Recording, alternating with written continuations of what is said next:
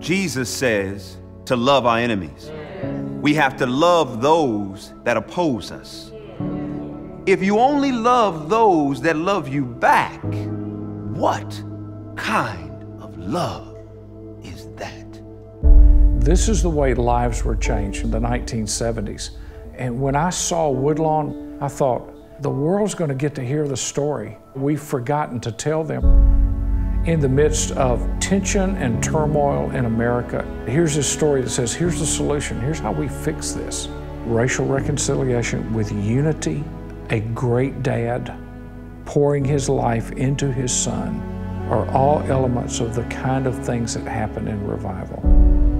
Trying to explain to people what revival looks like, what a significant move of God looks like, this is what it looks like. The changes that it made on the role of Tony Nathan and on the Woodlawn football team. It's all based on true story. And Woodlawn covers all of that.